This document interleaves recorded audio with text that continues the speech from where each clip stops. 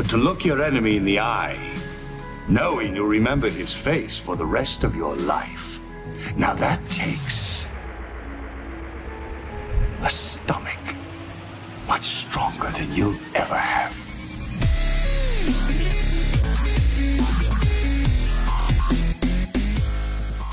Hello ladies and gentlemen, and welcome back to Girl Gaming. Today we're going to be looking at something a little bit different, and as you can probably tell here, we are in Space Engineers. Here I am, Geezer. And I just wanted to show you something that I've been working on recently. I've always been fascinated by the idea of ships in space. I'm not sure why, but I've got a little bit of a penchant for them. So I've been working on this particular design. It was originally intended for a particular purpose, but I've since designed something else that hopefully you're going to be seeing in the near future for that purpose. This ship doesn't have a name, but I wanted to show you a few of the aspects of the build. Now, there are a couple of mods that I've used in order to make this build a little bit more effective. One of the things that I've used is, you can probably see them here, it's armoured ramps. I'm going to be putting all of these mods in the description. Now, the armoured mods gives you the opportunity to make things a little bit more slanted than perhaps some of the stock buttons would be, and a little bit more kind of interesting. It gives you the opportunity to move things around better. And the second mod that we have is these cannons here. I think these are large ship cannons, I believe it's called, but I will also include a link in the description. They're pretty awesome things. Now you can see here that I've got two turrets on the top of this ship, and they are actually independently created, and that's the reason that I actually wanted to show you everything on this video. So the first thing I'm actually going to do is, I probably should have set up a little target, shouldn't I, really? What I'm actually going to do is I'm going to copy the ship itself, and we're going to move it over here. And this is going to allow us to see some other aspects of the build. So, we'll place it down there. Probably going to be a bit of lag while I do that. Okay, great. And we'll turn this off. Now, these turrets themselves, they are independent large vessels. You can see they've got, there's the small large ship antenna as well. That's another mod that we've got. And they're actually contained within the housing of these turrets, and that's because they're independent items. I've got a couple of them here to show you what they look like. Now here, what we did is we actually built the basis of the turret itself, and you can see I've actually I've plumbed it all in so it would be available for survival.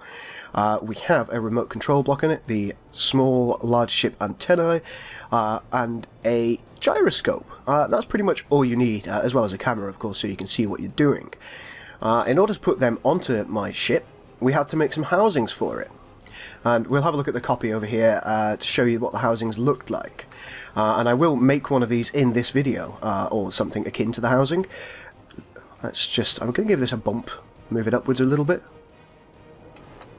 Oh, maybe not. Come on. Bump. That made a bumpy sound. Right, you can see this housing is moving independently, which is something that you absolutely need. Now, this is based on 3 rotors. Is that going to stop moving by itself? Let's hope so. Right, this is based on 3 rotors, and the way that you actually do this is you take a large ship rotor, take the top off it, and then you can create a small ship rotor and place it on and attach. You can then build your little housing here and create 2 more rotors for the corners there. And the landing gear at the back of the cannon that we just saw, it slaps onto this area here. And Bob's your uncle, Fanny's your aunt, there you have it. So what we'll do is we'll copy this fellow over here and we'll try and pop him on. Here he is. This is the one without its housing. Now the housing is mainly made from the armoured ramps that we talked about. Here we go. Right, here we go. This could be a little bit finicky to do, but I'll do my best. Right, we can see it's facing around that way. So let's turn this around. Ah! I'm probably a little bit closer than I want it to be, but that's okay. Oh, maybe a little too close actually. So let's build it, and then I'm going to move further away and copy it again. Oh, there we go. Right. Let's take a look. Now, because we're copying this item in, it's going to be a little bit difficult to move around. And as you can probably tell here, I'm not that well versed in what buttons I want to press. Now we need to get it extremely close. You could use a little tug to do this if you chose to.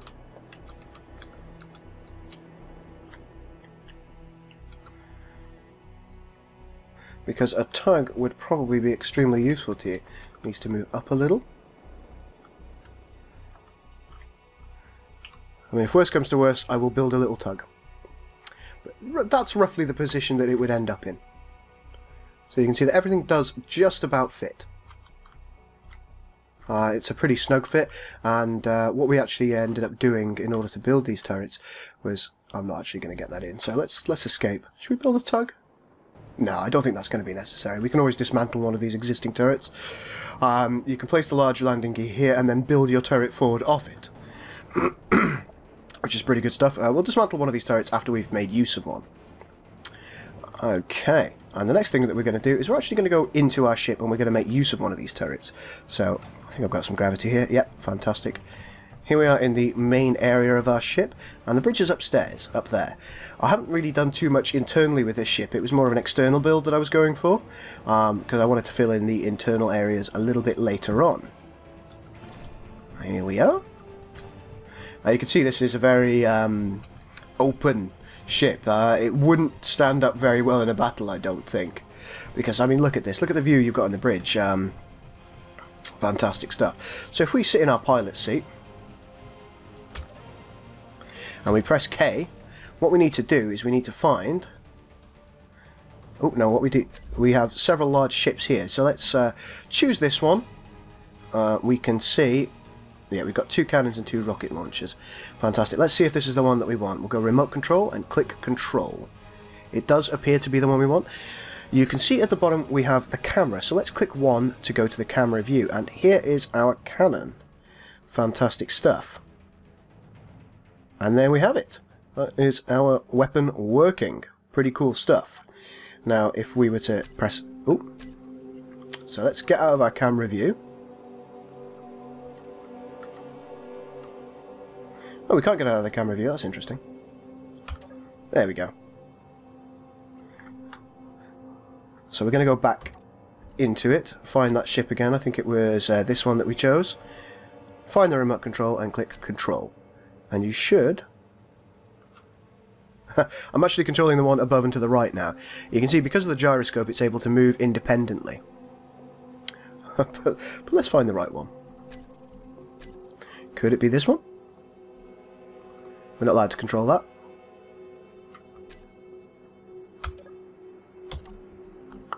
We'll get there, ladies and gentlemen. Remote control and control. Let's see what that one is. Oh, that's the one up and to the right.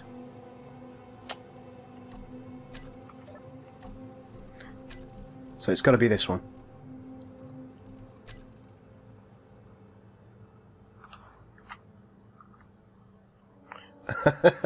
Now we're controlling that one over there. I should really name these. I should really name these. There we go. We're now controlling our cannon. So you can see that you control it. You can control it from this view, and you can see where you're likely to be aiming. There it is. Or you can, of course, go into your camera view, and you can see where you're aiming from there. So let's just take a quick pot shot at the ship. Where do we want to hit it? I suppose we'll go for that. Nice. Now, we'll take a look. You can see that there is a lot of wiggle there. So that's something that you've got to be aware of. We tried putting 6 cannons on one of these, and it was a little too much. Should we go and survey the damage?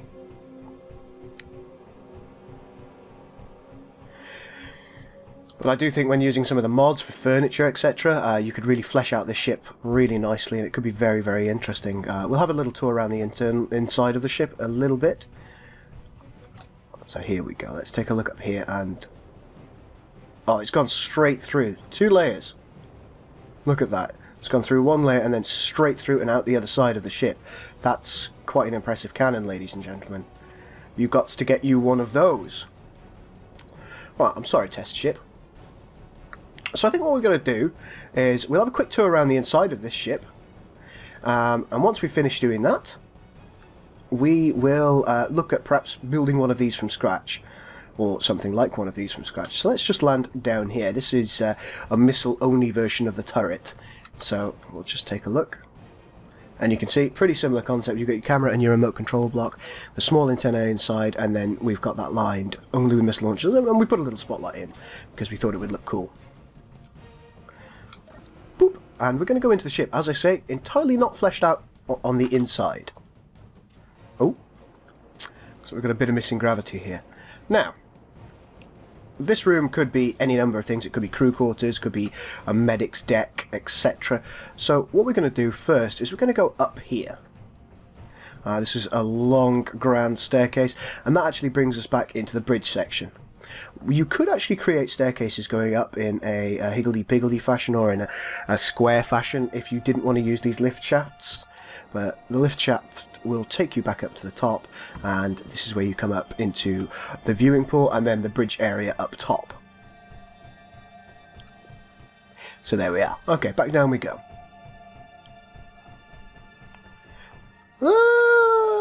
Right. And back down some more. Go down this long staircase.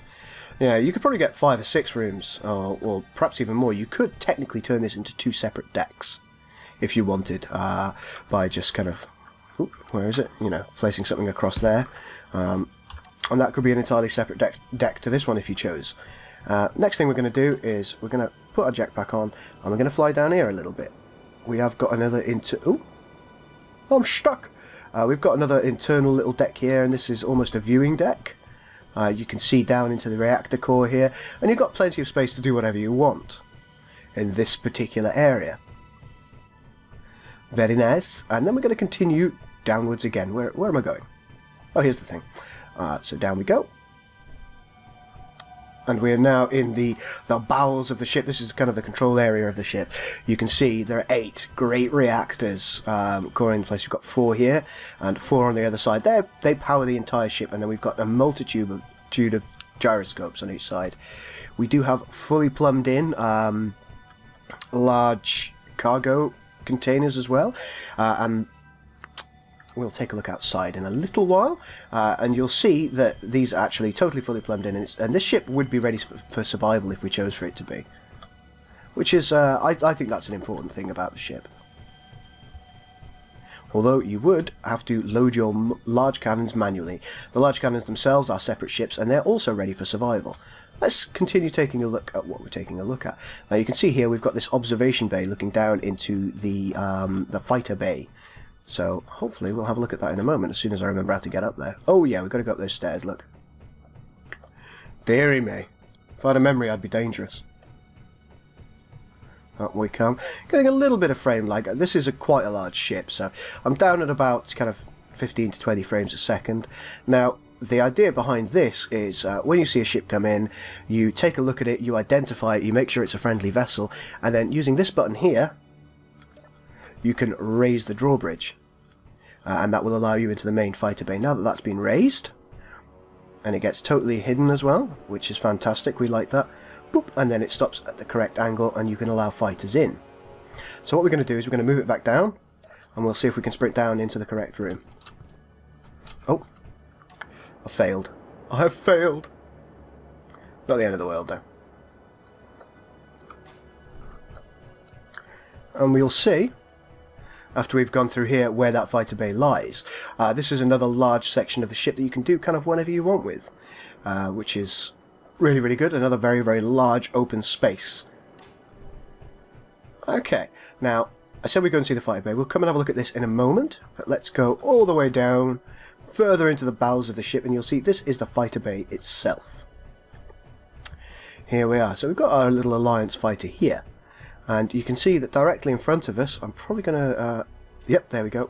There is a little bit of a lack of gravity in certain areas. This is the fighter bay door. So this fighter would need to come into the next room, get checked out, and then it would be able to come fully into the fighter bay. And there's room for 4 or 5 of these fighters in there. This is this is designed by Captain Shack. It's called the Alliance Fighter. So a nice little thing. This is again, you can probably see there, it's plumbed up and ready for survival. which is something that we kind of like, we like to keep in mind when we're creating new designs, because survival is actually a far more interesting world, if you will, or a far more interesting game type than just the creative mode. Creative's great for working out what designs you might want in the future, but survival is where it's at. Okay, and into the next room. This is the forward bay. Now you can see we've got our little mining ship here. This is again designed by Captain Shack. Pretty cool stuff. So the idea behind this is you get into the front, you drive around, and when you find a suitable area to mine, you can get into the back, and you can use this little mining pod here in order to kind of strip mine a surface. As you can see, totally plumbed up, ready for survival. Fantastic. So we have this, which is on. We can see the piston down there, so this will raise up to the top, and we also have some opening and closing bay doors. So I think what we're going to do is we're going to open the hangar bay doors. There they go, fantastic stuff, and then we're going to raise the ship up with it, and hopefully we'll get on. Yeah, we managed. And we thought this was a really cool little design aspects to this.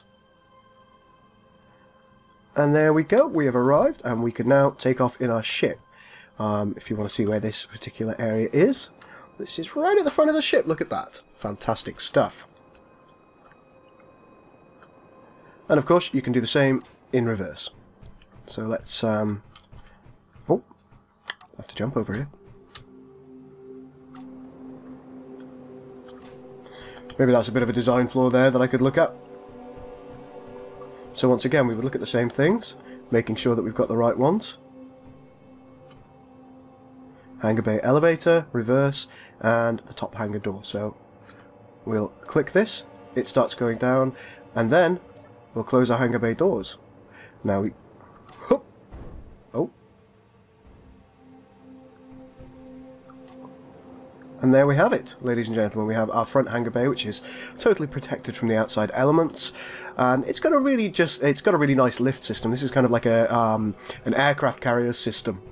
It brings the fighters up, and that's basically the ship as is at the moment. We'll just kind of go back through the ship and see what kind of space that you have. There is a great deal of space in this ship, so if you're looking for something to expand on, please do. I think I'm going to put this up on the workshop for you guys, so you can have a play with it and show me what you found with regards to it. As I say, it is totally ready for survival, so if you want to put this in a survival scenario, it's going to work correctly.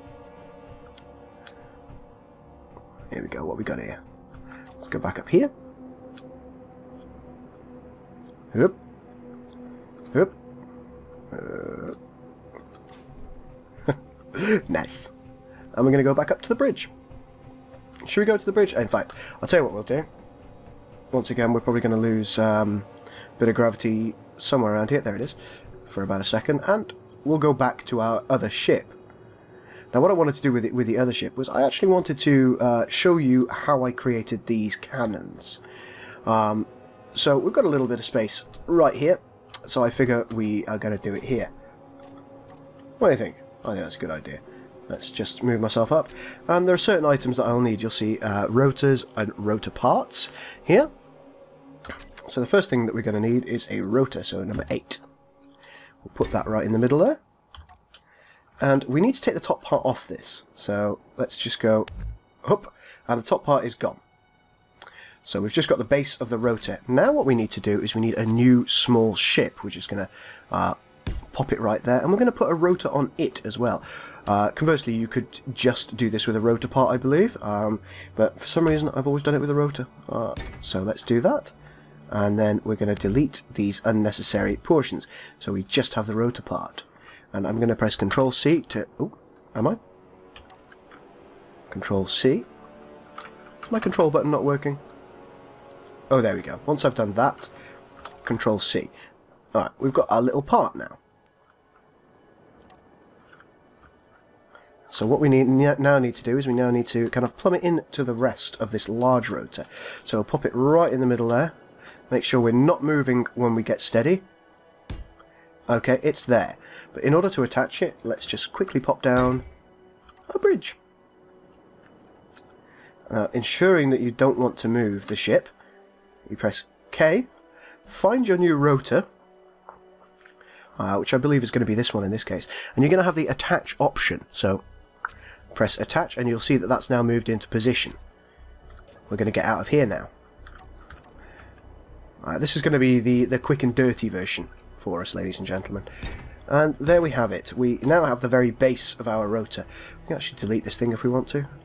There we go. Right, so we've got the very base of our rotor. That is now actually going to start working for us.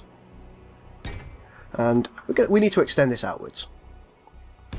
Do bear in mind that even if your ship is mirrored, this particular section won't be. I don't know, something like that much will be, hopefully, roughly the amount that we need. Oh, just a little brick there. That's not a problem. Okay, that looks equidistant from each side.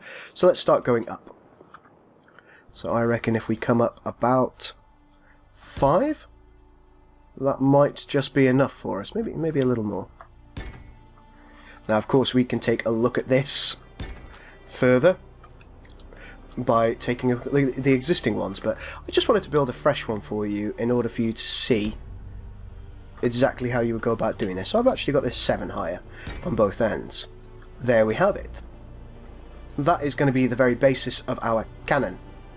And now what we need to do is we need to create the possibility of this connecting.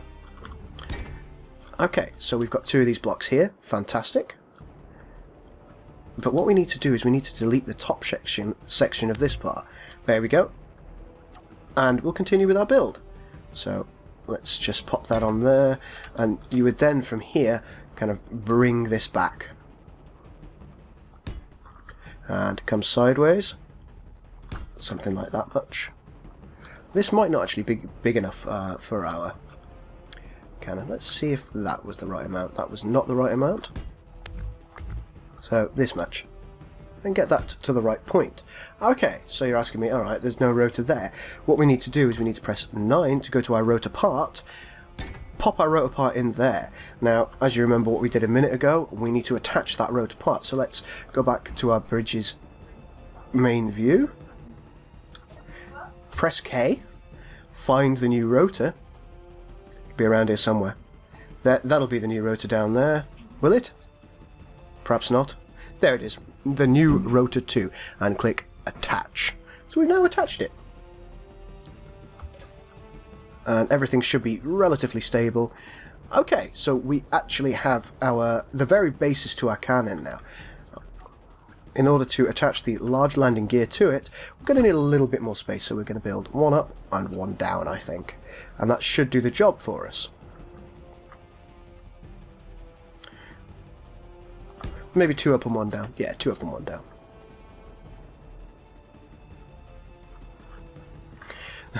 Watching me actually fail at putting things in place is probably making you think, how the hell did this guy manage to build this? But there we are. Okay, so we've got the back platform now for our cannon. Let's see if we can fit the landing gear on. So we need to click for a new large ship, and let's just turn that this way. It doesn't quite fit, as you can see, but that's not a problem.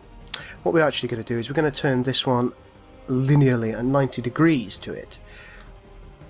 Is that going to work? Let's just come around this way. There we go. That is actually a solid and firm contact. So we'll pop him in and he's automatically linked onto the back of it. It should be sideways as it is in our cannons over there, which we'll take another look at shortly. But that's what you've got to do, and then you can then go on and kind of build the bits that you need. There are several items that you are going to need for this section. You need a reactor, you need a gyroscope. So let's pop a gyroscope on top. Let's pop a reactor underneath. Now remember, in order to get these to work, in fact not underneath, no, that would be unfortunate. We'll pop it here. Alright, you've got those 2 very basic items which are going to make your ship go. And from there onwards you will need your camera and your remote control block. So let's pop our camera on. We're going to pop it on, probably onto the remote control block. That's something I like to do. So with your remote control block, make sure that it is facing in the right direction. There it is. Now you need to make sure when you place it, the green segment, the large green segment, is facing in the direction that your ship, in inverted commas, is going to go. That's fantastic. And now let's put our camera on. Making sure it's the right way up, of course, otherwise you're going to be a bit confused about what's happening. And there you go, the very basis of your cannon is now there. Should we pop a couple of guns on it? So let's pop some of these big guns on. This won't be plumbed in for survival, this particular weapon. I just wanted to show you a very simplistic form of it. And there we have it. That is actually your turret pretty much entirely ready. Okay, so how are we going to make this go? We're going to come in here. Oh no, we need an antennae. I've forgotten. We have the small large ship antennae here as well. So we need to place this on. Let's see what kind of position we can get that. I think I'd like to put it on the back of this block, ideally. And do experiment with this, of course. Try and make it as compact as humanly possible in order for you to build your shell around your cannon. So there we go. We now actually have all the things that we need, which is fantastic. So, what do we need to do? Let's go into our ship, press K, and find our new rotors. Because until now, they have been on. The block has been on. We need to click off on all these rotors. There it is. Toggle the block off and off. Now the reason that we're actually toggling all those blocks off is because it won't move freely otherwise. So you can see here it's now moving freely. When you want to move the ship any distance, you toggle the blocks back on. Okay, so what's next? We press K and we find our new large ship. Could it be this one? That's our rocket pod. Ooh. I've missed a step. I'm very embarrassed. So, we've got all of our stuff here.